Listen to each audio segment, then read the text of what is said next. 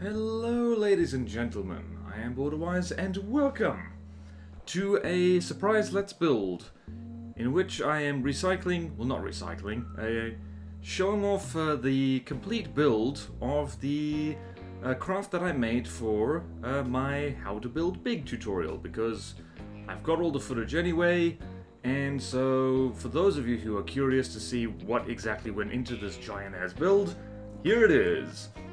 And it is at 4 times speed, because it is a lot of footage. It was originally something like 4 or 5 hours. I did unfortunately lose some footage, and I'm not sure how that happened.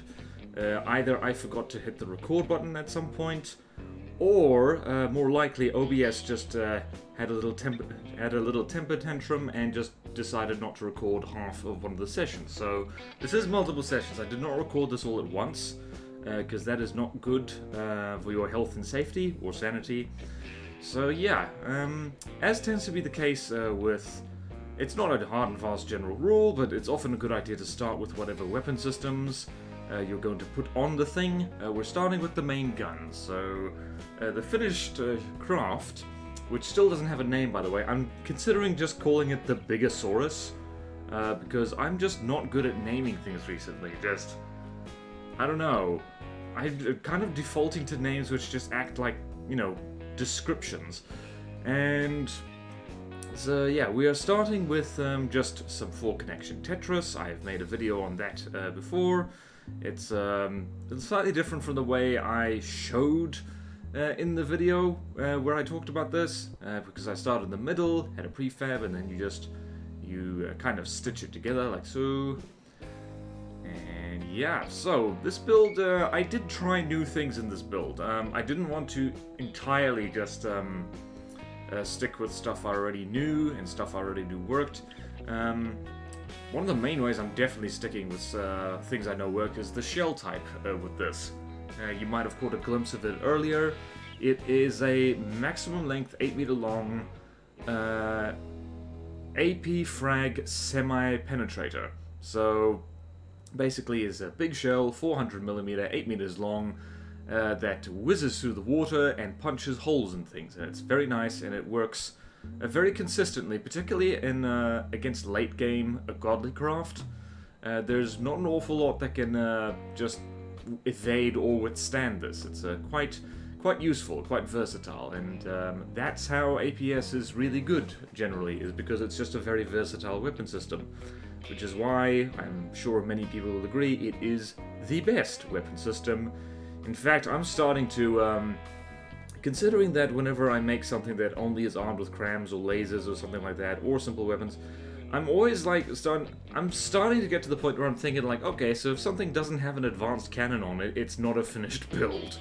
I'm starting to get to that point. So yeah, that might be a nice, building rule for me to experiment with, is like everything must have an advanced cannon of some kind, because they can always do something.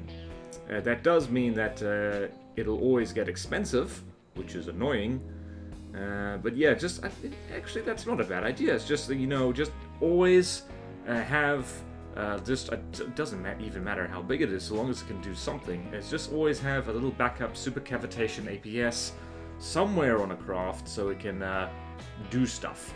That might be a good idea. Man, I just want to make a canoe now that just has one giant cram cannon and then just a whole lot of super cavitation AP guns that just kind of do a whole bunch of things at once. That'd be great. But talking more about the build here, one of the great things about this 4-connection Tetris is that it leaves room for stuff like basically everything you need in advanced cannon. There's lots of coolers, the inputs, the recoil absorbers in particular, and works great with railguns. So you would have noticed on the sides of it, ooh, this is a handy trick to know, is even if you don't usually have a warning highlighting on, it helps to turn it on just occasionally, just to see if you've got everything right, if everything's connected. But yeah, back to what I was saying. Damn it, what was I saying? Oh yeah, so you would have noticed the kind of cooling columns just in the spare gaps that I have around this turret. That's great for railgun charges if you're making a railgun. And now what we're doing is that this is going to be a nice big pancake turret. And so what that means is that we got to figure out how big exactly the pancake is going to be, because it's got to completely cover the turret well itself, and basically needs to have no gaps. Also, 103 rounds per minute for an 8 meter long 400mm shell. That is a lot of Daka, and I like it. And of course we've got a heavy armor layer here just to keep the stuff extra safe. The stuff, that's what I call gun components now. I call it stuff. So yeah, this is I don't know, I'm not completely sold on the idea of using heavy armor in this way, but if you're going to build a necklace turret, this seems to work pretty darn well. Just to keeping it safe. I haven't tested this thing a hell of a lot. I really, by the way, people have said like they'd like to see this thing go up against things like the Stalslang and the other battleships that I've built. And hell yeah, I am planning to do that, and certainly going to test this thing against the Meg. Yeah, I have not tested this thing against the Megalodon yet. I have no idea how that's going to go. I really don't have any idea how that's going to go. And so now, what are we doing? So here is where we use cunning use of slopes, just to get some good kinetic armoring in there, because slopes take reduced kinetic damage. And then, for those of you who really like your slopes, I am going to fill this thing does get filled with poles. Just spamming metal poles, because that's great for, what do we call it? That's just good armor filler, really. Like, I'm really sold on poles. I am, darn it, I was trying to come up with wordplay with sold and poles, but they sound too similar. Okay, and the other thing that I'm really getting fond of doing, well, I've been fond of doing this for ages, but just hiding detection systems inside turrets just works so well. It means that the craft is much, much harder to blind, because if you look at this, this isn't even the finished result, but these cameras are behind so many layers of material that basically, before they get destroyed, the entire turret gets destroyed. So, yeah. Yeah, it's very nice. I like big turret caps. I don't know, I just kind of do. It seems to work well with just my building style. And that is the thing, is like you always gotta think like what works with your building style in particular, because it's not hard and fast rules and from the depths. It's like what works well for somebody else might not work for you simply because their playstyle is different from yours. And there's some more poles in there, delicious crunchy poles.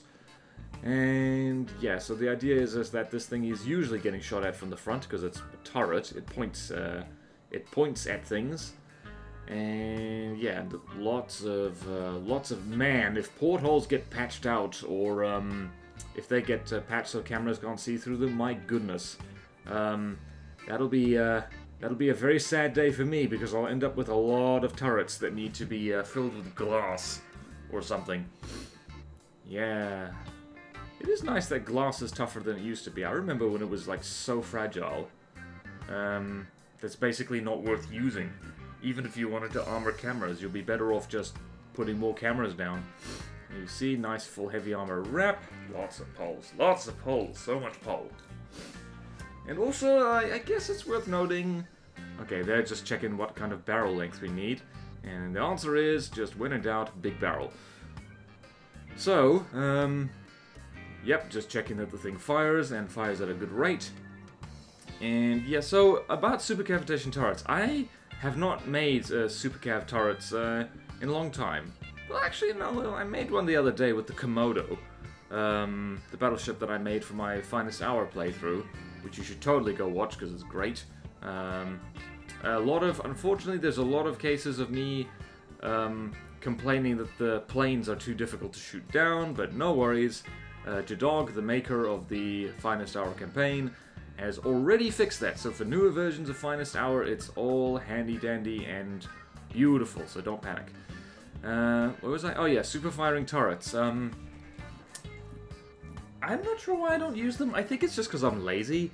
And with super firing turrets, you need to design at least two different turrets in order for them to work well, because you make one and then you make the one that's taller. People have told me that you can just elevate them, like you can just put some blocks under them. I have done that before and it never turns out well. I can't really explain why, it just doesn't work for me.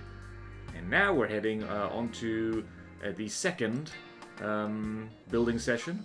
And what you saw just now was me measuring the height of this main turret, because the secondary laser turrets are going to be just as tall. And, in case you're wondering, we are on a different fortress now. We're on the laser test fortress. I have two different test fortresses. One of them is for just anything that uses ammunition, so that's APS, cram, missiles and stuff. And the other's for energy weapons, so you'll notice that there is a ridiculously high battery storage on this fortress. And these lasers were kind of fun to make. So they're self-contained turret lasers, so the whole laser system is in the turret itself. And I've made a video on that as well. I love making these things. I think it's just because it feels like designing a cram turret or APS turret. It just feels good. I fully acknowledge, before anyone yells at me, that this is not the best way to make a laser. The whole point of a laser, or at the very least one of the main advantages, is that you don't have to stick the whole thing on the turret. And you're arguably, well, it's not really a good idea to do it, really, because you're just, well, it's less volume efficient at the very least. There are advantages. Mainly it's just, it's an easy way to, I don't know, make room for them, as far as I'm, I don't know. Again, this is a playstyle thing, I think. I am terrible at planning ahead, and so that means that I need to do things ahead of time, which force me to do things properly, if that makes sense. So, yeah, so turrets, for instance, I like having everything on the turret. I don't like having, well, it's not that I don't usually bother with things like super firing turrets and stuff like that, because you need to plan ahead a little bit more, and I am not good at that. That is one of the main things to be good at when building big, and I freely admit I'm not good at it. Also, I use 1 meter poles in there. I guess it's just for a bit of air gap filler, but yeah, not a super good idea to use 1 meter poles. Obviously, they don't have much health, and they're block inefficient. And I think I deleted the munition warners off this thing and then added them straight back on. And so this laser is terrible, as you noticed. It did basically nothing. Couldn't shoot down a duster, and couldn't shoot down the bombs either, because the keen-eyed of you would have spotted that this is a combination offensive laser and CWIS, so it's going to shoot down both planes and munitions, which is lovely. I'm getting very fond of like double purpose CWIS, simply because like it's a great idea. It's like kind of cost efficient. When there's munitions coming in, it blows them up and saves your bacon, and when there's no munitions coming in, it blows the other thing up and saves your bacon even more. Bacon. I don't eat bacon, really. But yeah, so yes, I am going to make a CWIS tutorial at some point. I'm bad at getting around to things, I know. But yeah, CWIS is great. CWIS is great. So this is me testing how well these things do in a battery, because, well, you've probably seen the finished product by now. It has a lot of these turrets. And the great news about lasers is that they scale in size very well, and even if they're separate systems, it's just you have a bunch of laser systems together, better than just one. As you can see, we're not really doing anything to this bastion. Did manage to shoot down a cram shell, but this laser is not very good. And now we're just testing against the Hornet's Nest. Can it blow up any of those missiles? Not really blowing up any of them. Also, it's missing a lot. I think that was a full cute laser. And just messing with the settings on the CWIS. I am so grateful that the CWIS controller is more intuitive now. It used to be so unintuitive. It used to be just filled with stuff. And what are you doing, Bulldoze? I think, yeah. So this is the point where I'm just like, you know what, bugger it. Bugger this. For a game of soldiers, we're going the 1Q style. Or am I? I think this might be a 2Q laser. Zap, zap, zap, zap, zap, zap. There we go, so it goes zap, zap, zap. And yep, yep, yep. And as you can see here, the duster, actually this thing I managed to shoot down the duster before I could activate God mode, so much better, much better. Look at the difference there. And actually managed to shoot down a few of the missiles that were being dropped. It's beautiful, beautiful. I am getting very fond of like somewhat slower firing lasers, because it means that every shot can take something off, which is more useful than just damaging a whole bunch of blocks. And there we see, we're doing just one. And you can just see with the one change we made, and it didn't manage to shoot down those cram shells, you can see just with that one change, the little change we made, adding a little bit more storage, and just changing the number of Q switches, this went from a really crap laser to a actually somewhat decent laser. And when you have them in a battery like this, they actually do quite well. They can do stuff. And you can see the block confetti fly, and it's all lovely jubbly. And one of the advantages of having laser systems arrayed like this is redundancy. Each turret is entirely separate. If one of them gets blown up, it's not really a problem, because then the others are completely unaffected. Unlike centralized laser systems, in which if the central system is destroyed, basically all lasers running off it get disabled. So I like to keep my laser systems separate. It's not compulsory. I have seen laser systems that have both offensive lasers and lambs run off them, so works just fine, honestly. Actually, what was it? I did a Most Wanted on the Deimos, Scarlet Dawn, medium difficulty craft the other day, and it does that, and it seems to work just fine. It has enough pumps to keep both the lambs and the offensive laser running. And this is me just messing with deco and stuff like that. And now we get to the really fun bit. Whoops, Fortress was blowing up a little bit. We get to build the hull, and I always love this bit. Once you've got your turret, once you've got your two turrets, main and secondary, I don't know. I love and hate lasers. I like lasers more than particle cannons, but that's a story for another minute.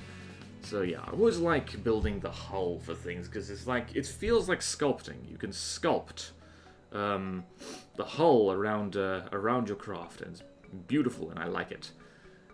I like it.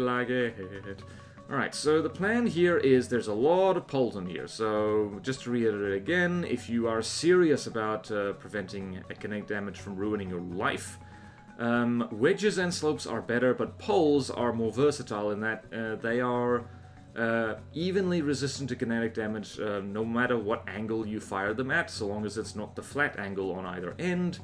If it hits the curve, it will be reduced by the exact amount that it is, which I forget. I think it's like, what is it?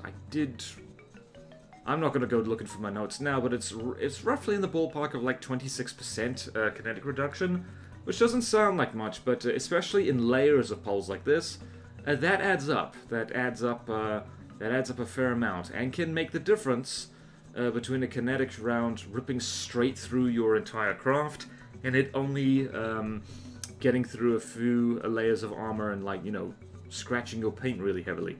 So this is quite, this is thick armor, but also kind of economic. You'll notice there's no heavy armor in the hull itself. And we've got a wet space down there for stability, and also, later, spoiler alert, I hide propellers in there, which is another thing that I'm getting more fond of doing, is just having a wet space, and then you hide your propulsion down there. Which is, I don't know, it seems to work pretty well. Does unbalance your craft a little bit, but it imbalances it in a way that is easy to compensate for with PIDs and stuff. So now more poles, and this is another thing that I'm starting to be more conscientious of, is that if you're going to have really thick armor, you might as well have uniform thickness all the way around. It's just kind of worth it to do that, because I tend to find that you don't always have fine control over how your craft is aimed at the target. That might be a hint for me to get better at making things that, well, steer well. But also because, like, in the campaign especially, it's just, you know, stuff happens. You get caught off guard, your ships do stupid things, you might have to steer to avoid land, and end up showing a bad angle at the enemy, and so, like, just having consistent armor belt all the way around might actually be a good idea. And it seems to be working. I'm trying to remember, what's the other thing? It might have been the Komodo I did this with as well. Lots of blocks, lots of armor all the way around, and that seems to have paid off. Actually, no, I don't think I did it with the Komodo. Have I actually done this before with the craft I've shown? Anyway, it seems to be working, because it means that as it approaches the enemy, like, it is very resistant to damage, which means it survives long enough to get in range. That's not so much an issue with this particular craft, because it's got advanced cannons and lasers. It's perfectly fine at long range. With anything that uses cram cannons, or similar weaponry that's better at shorter ranges, ironically missiles count for that, unless you specifically design them to be long range. Most missiles aren't really that much good beyond 2,000 meters or so, or at least I tend to find that. But yeah, it's like, I'm not sure where that line of thought was going, so let's just look at what I'm doing with the hull. This is very much how I usually do hulls. It's just I build them from the front and bottom up. I know, just my brain likes doing it that way. You'll notice that the deck is quite a few meters of alloy, and there's multiple reasons for that. Alloy is just really good for, well, if you really are insistent on making things float and cost isn't a particular problem, alloy is your best friend. Some people are kind of snooty about alloy, and they say it's a noob trap, and you say you shouldn't use it because it costs as much as metal but isn't as durable, but it's not just durability that is a factor in determining what to use as building material. There's all kinds of things as well, and in particular case of alloy, it's just so good at making things float. In particular, in my playthrough of Finest Hour, it's just amazing just sticking a layer of alloy poles inside something's hull. What a difference that can make, both for the fact that it helps it float better, but also just it's basically just armor that, free air gap and, well, not quite free, but useful improvised air gap and kinetic defense and flotation all at once. So ally poles in particular can do all of that at the same time, so it's quite handy. Also, sticking alloy as an inner layer of your armor is quite a good idea. You should not use it on the outside as your main armor, like your main belt armor, because as it gets shot off, it reduces your buoyancy on that side and you tip over. But as a kind of inner armor, it works quite well, because it means that a whole bunch of heavy stuff has already been shot off before it starts taking damage, which means that your buoyancy is less affected. It tends to work really well. My craft with thick alloy decks, I say that they tend to stay floating at the very least. I don't really have craft that sink much anymore, but my craft do tend to sit very low in the water, and I'm not sure why. I think it's just because my turrets are very heavy. I think also because I don't usually have much airspace in my craft. Like, they tend to be quite compact. There's not a lot of just empty space in there that's just filled with air pumps and stuff like that. I do try and do that a little bit more with this design. There's a kind of inner citadel, and there's a great big air gap. Just making things nice and, nice and floaty. But this thing still sits quite low in the water, so, which isn't a bad thing, per se, but it does mean that unless your craft is, I don't know, can keep itself at exactly the height it wants, either through PID or just through the natural structure of it, it is more likely to sink. But yeah, I tend not to float high in the water a lot. It doesn't seem to... I tend to like making craft which are quite low slung. You've probably noticed by now. Simply because it's handy for having things just whiff over the top of you, and I think that does come across quite a lot in my designs. The things, especially cram shells, but also APS and missiles to a lesser extent, when they're distracted. They tend to go zoom right over the top of anything that doesn't have much height to it. Also, like, just looking at this hull shape right now, this is a very kind of basic hull shape. Nothing amazing, nothing fancy. There's no fancy wave breaker on the front. The back doesn't slope as the real ship would. Because I'm following my own advice here and saying, okay, you want to build something big and you just want to get it built and get it functional. Keep it simple. And I like keeping things simple. I like simple, direct aesthetics. And yeah, like, it's weird actually. Somebody did make the comment that this particular battleship looks quite a bit like a, what do we call it? A pre-Dreadnought battleship, and I totally see that. There's the big pancake turrets, all the guns on the side, the very low superstructure. Because remember, tall superstructures kind of were developed, I guess redeveloped actually, because like ironclads didn't really have particularly tall ones. I don't think, or at least not the ones I'm thinking of. And so you have the previous equivalent to battleships, and like, you know, pre-ironclad, the wooden ships of the line and stuff like that. They had like tall masts, they had crow's nests, so you could see the enemy coming in. Commandant, I'm mixing accents there. And then ironclads kind of got rid of those because, you know, masts tend to get shot off. And then you have slightly later ones, you're getting into the Dreadnought era and stuff like that, and then the masts and the superstructure got taller again because guns got longer range, and so you would be shooting at things that were only barely visible. And the taller your superstructure, the further you can see, but also you can mount your radars and stuff nice and high. And I guess that's why it comes into play. This thing, that's another reason actually to have a tall superstructure, which just occurred to me, or I just reminded myself of it, is that waves are a thing in From the Depths, and cameras and radar cannot see through water, and that includes waves. So having a nice tall radar to poke above the waves actually helps a lot, particularly, where is it? Like in Niter, the Onyx Watch territories have really lousy weather, which ironically kind of gives a... well, not ironically, it makes sense. It kind of gives an advantage to Onyx Watch ships because they have weapons which arc over waves. And also they're... I think it's like... yeah, they tend to hide behind them, weirdly enough. Like, they kind of... what do you call it? Wow, just distracted by me placing the wrong kind of block there. Wrong block, we need lead. Because, yeah, lead keeled still works very well. Oh boy, I rebuild this freaking bow so much.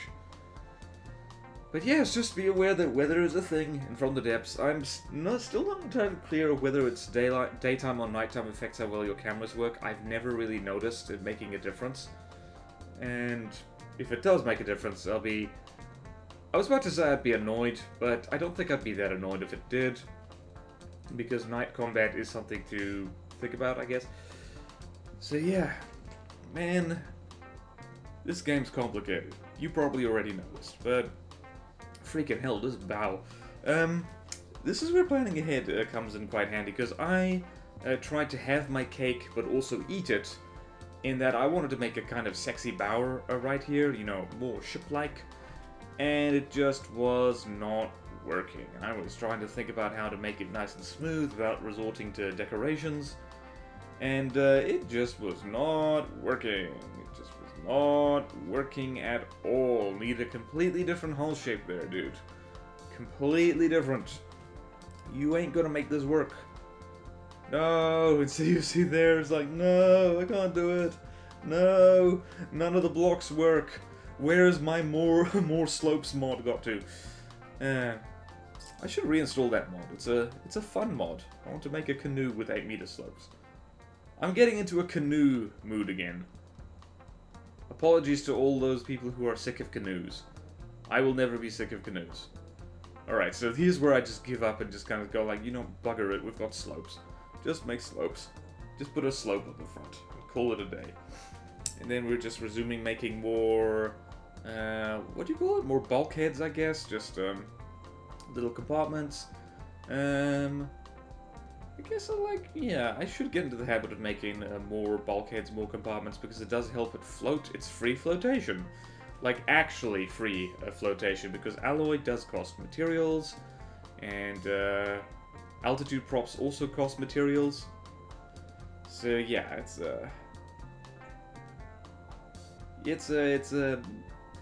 wow, my brain just turned off. It is annoyingly hot right now. It's humid. It's supposed to be autumn, but it's not. Yes, the ammo compartment. I always kind of, I could have put more missiles on this thing, but I didn't want to make a missile cruiser in disguise again. That would have been too much. That would have been really too much. Oh boy. I do recall, that's something I should try doing, actually. It's going to probably require a lot more pre-planning, is that I should try and make a whole fleet that doesn't use missiles at all. Because missiles are a little bit... Okay, I was about to say they're too easy. There's no such thing as too easy from the depths. But they really do, like, it's too simple and tempting to use them because they are just so simple. Like, you slap them down and there they are. And, yeah, I should really try and get in the habit of, like, mixing APS and lasers a bit more. And, like, I don't know, just something with a super cavitation APS gun and a laser on it. Incredibly versatile thing. So, yeah, I think that's enough ammo for the moment. But I think I add more anyway, because this thing does have a missile or two on it. When in doubt, I always like to add large kinetic missiles onto things simply because it just, it kind of messes with enemy active defenses. Oh, this is prefabbing demonstrated at its best. Oh, it would have taken me so long to build this freaking engine if I hadn't prefabbed it. So, this kind of engine is a very basic kind of turbocharger engine. It is not the best. I freely admit that. Not the most efficient, but it's got a nice power between efficiency, compactness, and just power. Mostly leaning towards efficiency and power. And yeah, like I've got another one which is more efficient.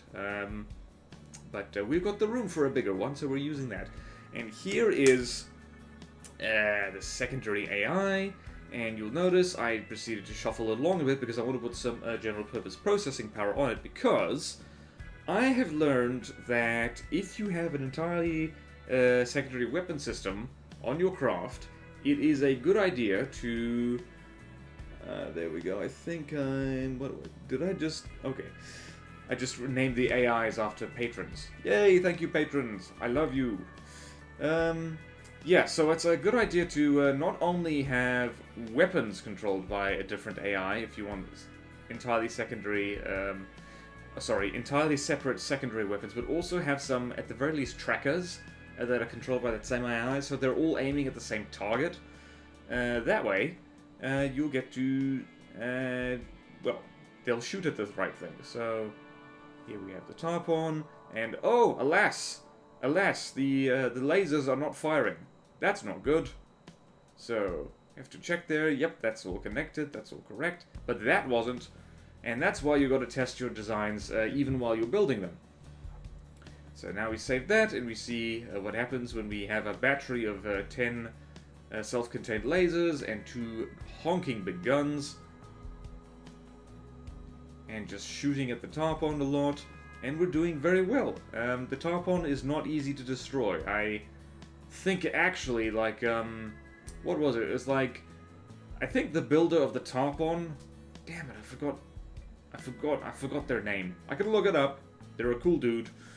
The builder of the Tarpon and the Stronghold, no, they didn't have to negotiate, but yeah, I think, the Tarpon and the Stronghold are actually kind of evenly matched, because all the crams on the Stronghold can't hit the Tarpon. It is very hard to hit with crams.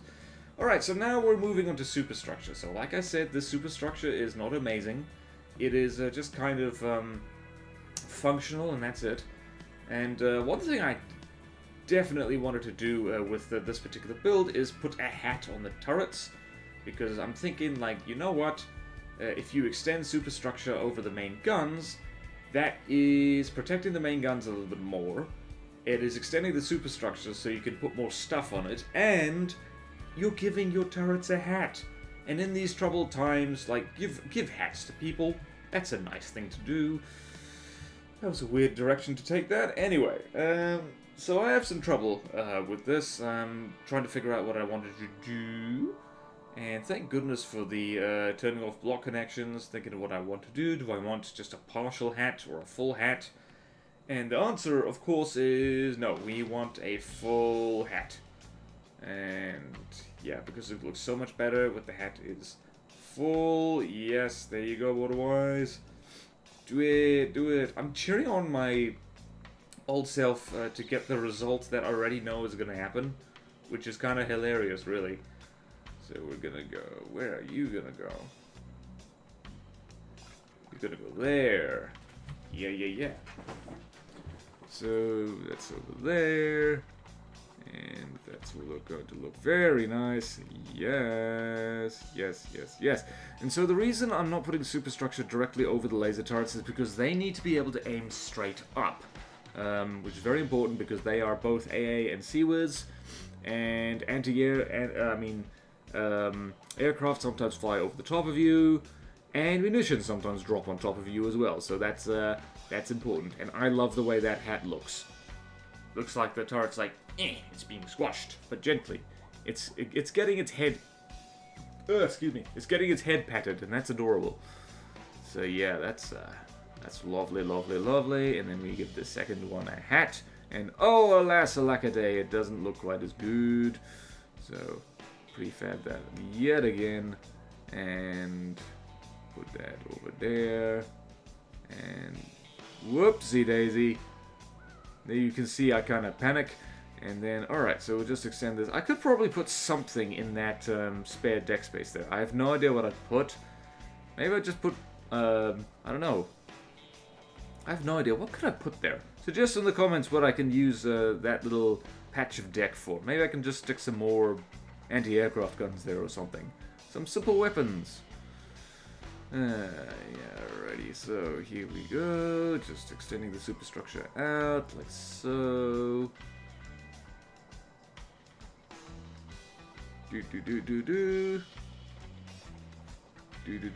And yes, prefab, not decorations, prefab detection. They both start with DE. That's my excuse, I'm sticking to it. So one of those is an armored camera system. It's just got a laser rangefinder and a 360 camera. And the other's a radar, because it helps to use both. Ah, here we go, naming these after patrons. Which I need to remember to do far more often, because that's one of the perks, is that you get random name drops, and usually that involves having AIs named after you. Because you patrons are kind of the brains of the operation, really. You go out, earn money, give me money, so I can make videos like this. Actually, one of the things I really like about Patreon, and I guess any kind of crowdfunding type of thing, is that it's not actually that new a thing. It's very old, actually. Like, back in the day, before capitalism ruined absolutely everything. I'm kind of joking, by the way. Capitalism works great when it's properly regulated. The problem is that often it isn't. But patronage is a very old thing. Be a patron of the arts. You give money to artists. I guess I count as an artist. Basically just because you like what they do. Like, you don't get anything material from it, it's just they get to keep making the thing that makes you happy. Which is wonderful, actually. It's a real sign, I think, of civilization. That, like, it's not just you only give money to things that directly, like, benefit you in a material way. It's like, this art exists, and I feel better that this art exists, and therefore, I'm going to throw money at it so it can keep existing. I mean, really, that's why I only live, like... It's a funny thing, like, I've come to kind of understand that art is really not negotiable for human beings. Cave paintings. Oh yeah, there's a command post. But cave paintings. If you look back towards the rise of modern humans, or anatomically modern humans, so basically things that were us, basically. When us, human beings, first of all, art also came into existence. It didn't exist before we did. So, and for some reason we just have a need for it. Like, it's not negotiable. If there's no art in your life, if you're not like looking at art, experiencing art, consuming art, or creating art, like people who are not involved with art in any way generally are not happy people, I find. Like, that's a bit of a generalization. Some people just don't work that way, but like, think about how art surrounds us and yet is somehow also underappreciated. It's sad. Artists make life worth living, and art is what makes life worth living, but at the same time, artists get a tough go of it. Because people... I think it's partially because, like, you know, people underestimate how difficult art is to make. So people don't appreciate it as much as they should, which is why art should be taught in schools. Like, you know, better than it is. I had art lessons in schools. They sucked. At school, they sucked. Alright, so anyway, getting back to what's actually happening on screen, making a little armored pod for a... what is that? I think that's an IR, infrared tracker, linked to the secondary AI, the laser AI, and so that it locks onto the same targets that the lasers do and provides them with accurate information. And yeah, so there we go, secondary laser and IR tracker hotspot, prefab there. Always prefab things you might be useful later. It is the from the depths equivalent of saving little pieces of string that might be useful later. And also we've got little cute hotspots there, which is a horrible mishmash of alloy and metal. And I added more processing power there for some stupid... Oh, I think it's because I checked that. I was like, oh, wait a minute, we don't have enough. So now, hopefully, we'll get to see that once these guys are flying overhead, you'll see that in both directions, they're actually being way more accurate. So now we're locking on, and we're going zap, zap, zap, zap, zap, zap. Zapping some of the bombs, but not all of them, because they're coming in at a steep angle. And we just fried an entire volley of planes. And given that, okay, and this is the other test. I'm very paranoid about ICBMs these days. So when you have a battery of, what was it, looks like about 14 lasers, because it's 7 on each side. Yeah, so suicide craft are less of a problem for you, so that's great, that's awesome, that's lovely, that's beautiful, it makes me feel so good! Makes me feel great. Alrighty, so, alright, here we go. So now we've got a nice little compartment right there, a little floaty compartment just to make sure. Really should swap these out for helium pumps, because helium pumps are more floaty, and this thing could float higher in the water, you never know. Ah, and the lambs. Lambs, I am decent with lambs, I'm not super competent with them, so what have we got there? We've got a 3-to-1 ratio of pumps to storage for this lambs, or not. What the hell did you just do? Get rid of that, yeah, there. Lots of couplers, because I always like to put extra AP on my lambs, because I do want them to fire through smoke, so that if my machine uses smoke, or if it gets hit with smoke shells, it's just a little bit of storage there on the end. It's not giant by lamb standards. I tend to end up with undersized lambs in most of my craft, simply because I don't plan ahead with them. I'm not like, okay, what kind of lamb system do I want? How much room do I need for it? And the answer is that you usually need more room than you think. So in this particular case, yeah, I don't think that surge protector placement was very good. EMP is is very powerful at the moment, particularly in alpha test. I hope it's changed, because one long-term problem that From the Depths has is that making smaller craft is generally not... It's not the meta thing to do, both in campaign and in tournaments and stuff like that. Smaller vehicles, and actually especially medium-sized vehicles, are less good than just having one giant vehicle that can kind of do everything. Which is unfortunate, because like it would be nice to balance it out a bit so that small vehicles are more viable. Like you could swarm a battleship or something like that. You can, but if the battleship is, for instance, armed with a giant battery of lasers, and small craft tend to be quite vulnerable to lasers simply because, you know, even if they have smoke or something like that, lasers with a high AP will just still strip blocks off them. And EMP especially is like, even large craft these days are very vulnerable to EMP simply because of the way that heavy armor has been changed. and also because of the way that stone and wood has been changed. EMP goes much more easily through stone and wood now, so it's not that good EMP protection, really. Should really, what you should be trying to do, I think, is using surge protectors where only one of the 6 sides is touching a block, and kind of have them isolated away from other components, and so they pull EMP surges towards them, and like they just actually save your bacon a lot. So yeah, it's like, it's hard, man. It's hard, man.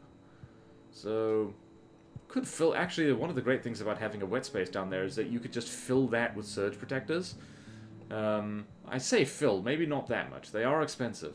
Just have a lot of them down there, so they pull stuff away from your vital bits in the center of the craft. So there's the very important thing. Check the fire within smoke button. And now we're just turning everything off. And of course we've got to test against the swarm of bees. I mean the hornet's nest. So this lamp's just absolutely fine. Dabby dozy. And turning on the secondary lasers. And then turning on the main guns just for giggles, because I hate the hornet's nest and I love killing it. I mean, I love to hate it, which is different from just hating it. The Twin Guard are, I think, the most annoying craft in the entire game. I mean, faction in the entire game. But yeah, I still like them, kind of. And so now we're testing against the Palisade, and this setup is actually doing kind of well. It took out most of that volley, which is not an easy volley to shoot down. But yeah, what do I end up doing in here? Ah, we need more fuel. We need more fuel. We need it. We need more fuel. We need more fuel. Armor the AI box with fuel. What could possibly go wrong? If fuel is patched to be explosive, I think I might cry, because I'm so used to it not being a problem. Actually, fire might get added to the game. Actually, no. It might not be. I have no idea, really. But yeah, that'll be goodbye Deepwater Guard and fuel tanks if it is. Alright, so here's where I try and get cute with propellers. Just hiding big propellers inside the hull itself. And it doesn't really work, so I end up doing something completely different. Monty Python style. And yeah, I end up just sticking a whole bunch of small propellers in the wet space down here. And I kind of flub it and then have to do it all over again.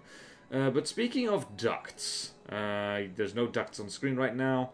There's a proposal from the devs to make them leak, so they're not airtight, which makes perfect sense to me, so I reckon they should do it. Ducts are too convenient otherwise. It is actually a little bit weird that propellers, like even the circular ones, can basically act as like airtight things. But yeah. Sorry, I am never getting enough sleep.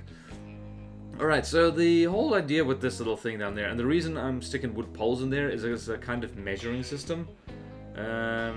Just to kind of like, because propellers need 8 meters of clearance behind them in order to do their thing. And they just, yeah, me doing that is thinking is like, okay, can I do that? And the answer is, I cannot do that and should not do that. And right here is the point where I go like, ah, bugger it, this is too hard. This is too hard. I'm just going to do something else. And so I end up sticking these propellers in from the middle rather than from from the back. So, counting it out, checking the clearance, and hitting the fill tool. Lots and lots of propellers. This is, yeah, it's like, this is great redundancy, actually. You'll need to blow off the entire underside of the ship in order to completely immobilize this thing. And right there, I'm trimming out the propellers which don't have clearance. And then one more, trim out the ones that don't have clearance. And then just checking, save multiple times. Add a behavior. And let's see, double broadside, stop broadside below 3,000 meters because we're good at that. 75 meters, and now we're seeing, just to check in all those usual options, and it's in reverse, which is not what we want, because I forgot to put rudders on, so putting some rudders on there. And later, you will see me replace these simple rudders with custom runners because the game got updated like during the recording of this whole build. So yeah, we're going along 30 meters per second. That's what happens when you use lots of little propellers. The thing has a bit of a jaunty lean on it, so I think we're just lowering the rudders a little bit, and that should fix it, because you do have to get them lined up in center drag. That looks a lot better. And beautiful. Now let's test against the Palisade. This is a test I did just to see how well it deals with missiles when it's moving, because moving makes a big difference with active defenses. It means that, well, you can see there, it, I think, yeah, just one missile managed to hit it, and no others. And that's just because it was moving along quite a lot. And I think it got hit by more missiles just then, because the LAMS wasn't fully charged. I couldn't tell, because there was God mode on. So here we got this thing just going dagga dagga dagga. And what I like about this craft, and ooh, moving on.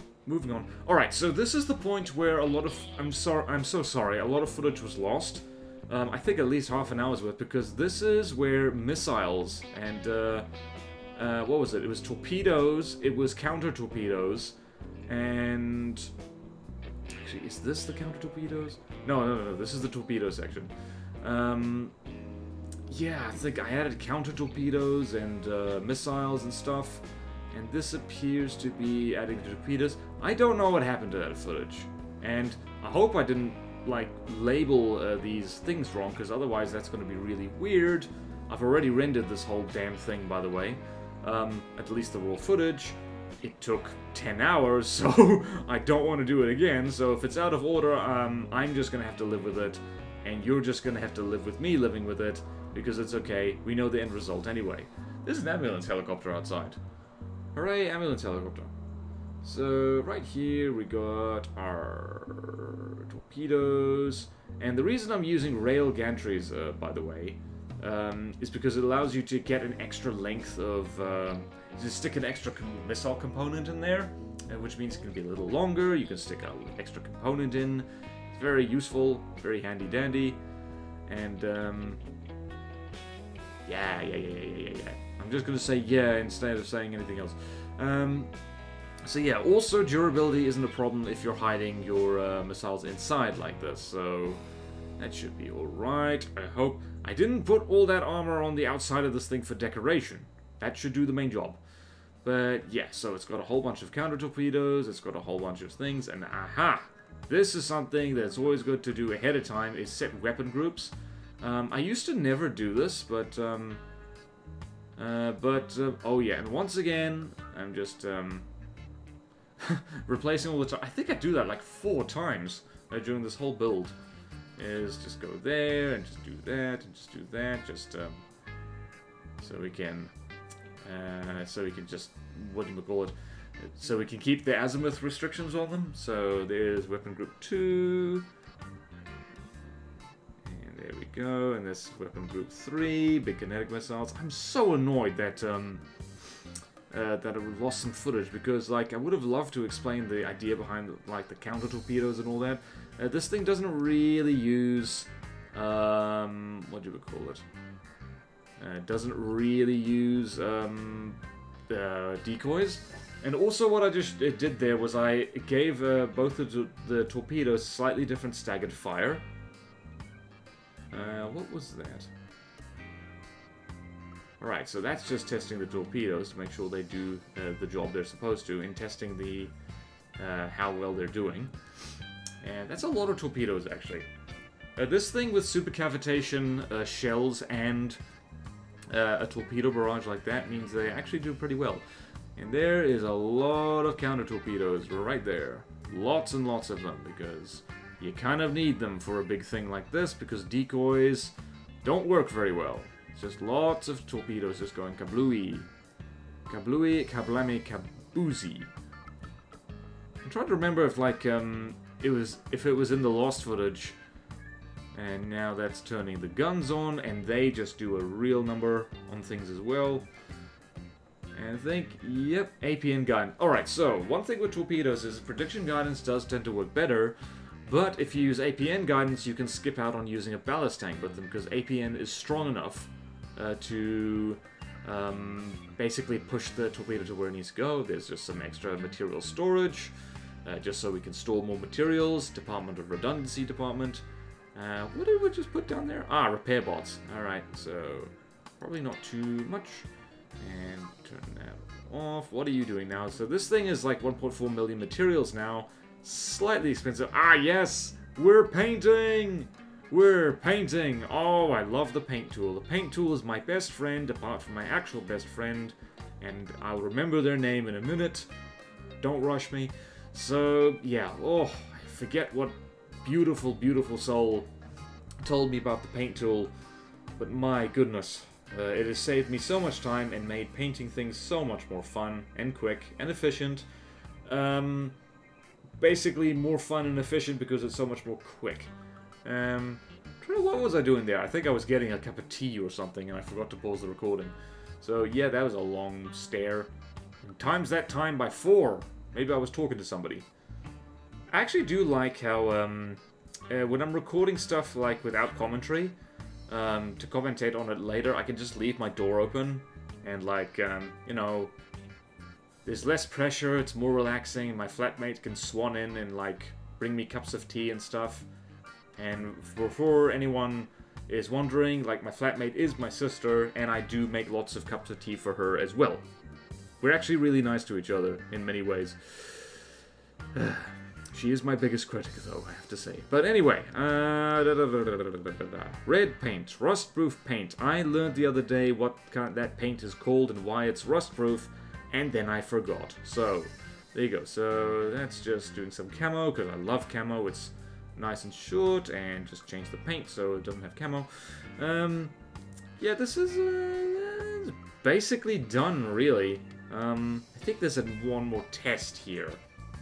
Yeah, I tested against, the Stronghold, which is a nice test for a giant ship. So, didn't quite manage to take out that whole cram volley, but this is mainly to test whether it can take out all the torpedoes.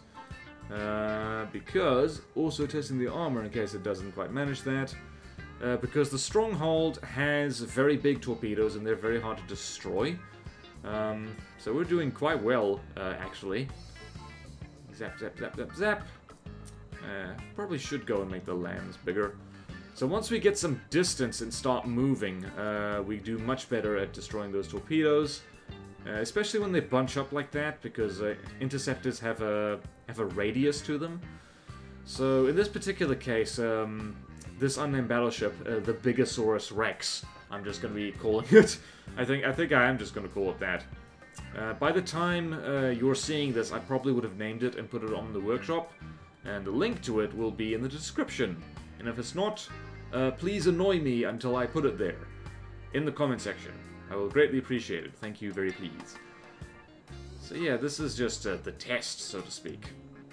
It's always fun testing a thing that's almost completed. So there we go. I'm trying to remember, did I put missile interceptors on that thing? I don't think I did. I possibly should. No, wait, I did. Oh yeah, that's another thing that got missed. Damn it! It was like almost a whole recording session that got left out.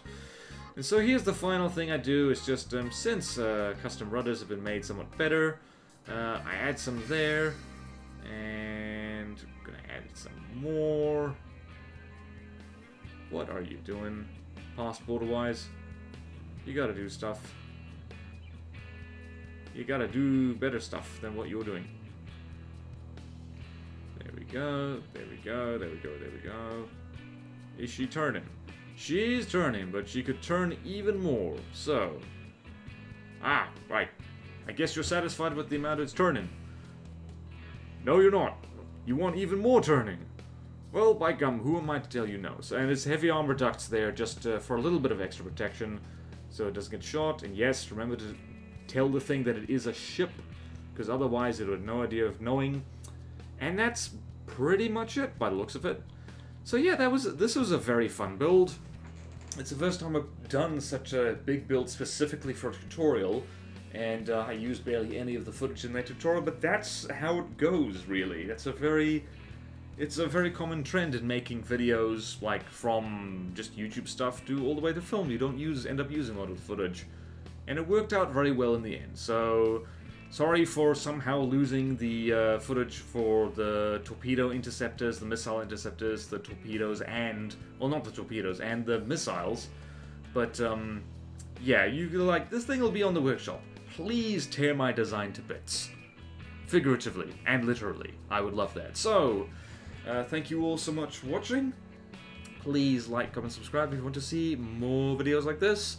Support me on Patreon or YouTube membership if you like. It really helps, and there's fun perks in it for you.